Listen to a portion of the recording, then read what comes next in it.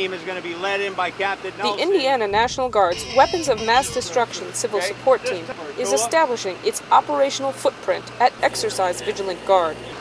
They are one of 55 National Guard CSTs located in each state and U.S. territory.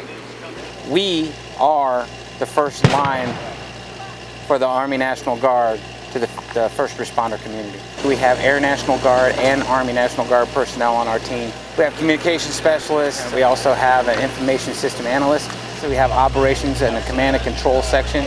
We have our survey section. We also have a medical section with a science officer, a senior medic who is also a lab specialist, and we have a physician's assistant.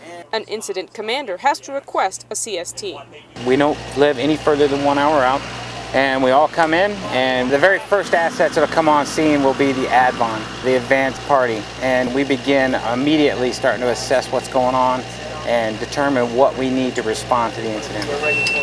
Team members quickly set up their decon line so they can send people downrange to survey any potential hazards. Their communications section deploys a satellite dish to provide the incident commander with a myriad of communication assets. The civil support team is where it should be, right down here in the Army National Guard. We are forward deployed in our area of operation. We live here in Indiana.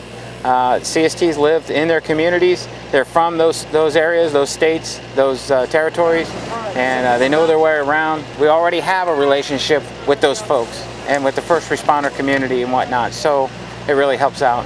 CST is a full-time job. Reporting for National Guard Bureau Public Affairs, I'm Army Staff Sergeant Rebecca Doucette.